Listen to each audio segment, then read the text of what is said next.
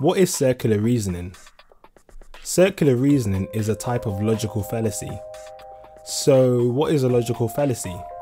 Well, a logical fallacy can be defined essentially as a failure of reasoning.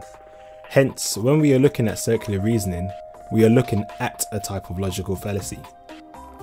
Circular reasoning can be defined as beginning your reasoning with what you are trying to end with.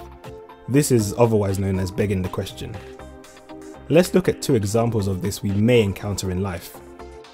So, a Christian might say, the Bible is the word of God because the Bible says that it is the word of God.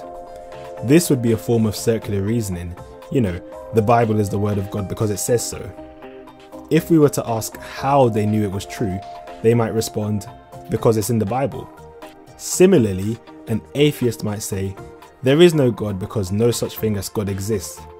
This would be another form of circular reasoning. If we were to ask again how they knew that God didn't exist, they might respond, because there is no God. As you can see, both examples lack any foundation to their conclusions. There is no evidence provided in each case, and so both statements are mere blanket explanations ultimately. So it's pretty easy in this sense to spot the faults in these types of statements. But now, let's look at circular reasoning in a more philosophical sense.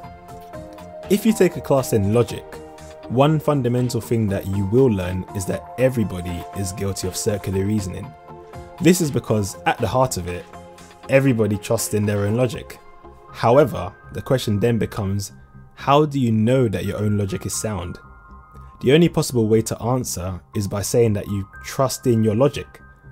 But in answering in this way, you've just appealed to your own logic in order to answer a question about your own logic.